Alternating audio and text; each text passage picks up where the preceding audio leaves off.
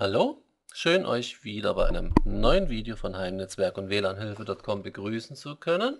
Heute zeige ich euch mal einen schnellen Weg, wie ihr zusätzliche Einstellungen von Windows 10, sogenannte Features, euch über einen Systembefehl anzeigen lassen könnt und dann hier eine Auswahl trefft, was ihr gern noch so in eurem System installiert haben wollt. Und dazu drückt ihr bitte mal die Win-R-Taste. Also Win-Taste plus R-Taste gleichzeitig.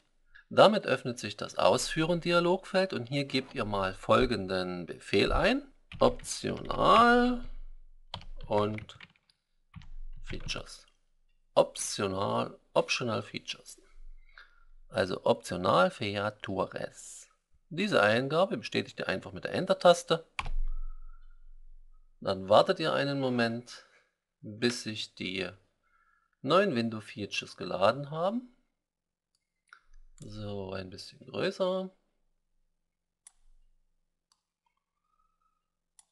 So, okay. Jetzt hast du also hier ein Konfigurationsfenster, wo dir noch zusätzliche Einstellmöglichkeiten von Windows angeboten werden, die nicht standardmäßig aktiviert sind. Wenn du jetzt hier entsprechend eins nutzen möchtest, dann klickst du einfach nur das entsprechende Kästchen an und übernimmst die Einstellung mit Klick auf OK.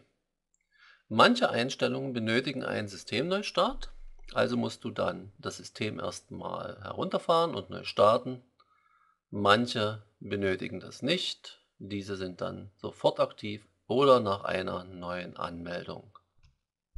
Die meisten Einstellungen davon werden für uns als normale Windows-Anwender kaum von Interesse sein, aber wer sich tiefer mit seinem System beschäftigen muss und vielleicht als Administrator tätig ist, für den ist dies eine ziemlich gute Anlaufstelle, um schnell ein paar wichtige Funktionen des Windows 10 Betriebssystems nachzuinstallieren und bereitzuhalten. Also schau dir das einfach mal ein bisschen durch, vielleicht findest du ja auch hier etwas, was für dich interessant ist. Dann aktivierst du dies einfach, bestätigst das Ganze und startest eventuell den Computer neu. Das war's dann auch schon wieder. Danke für dein Interesse. Bis zu einem neuen Video. Thomas von Heimnetzwerk und WLANhilfe.com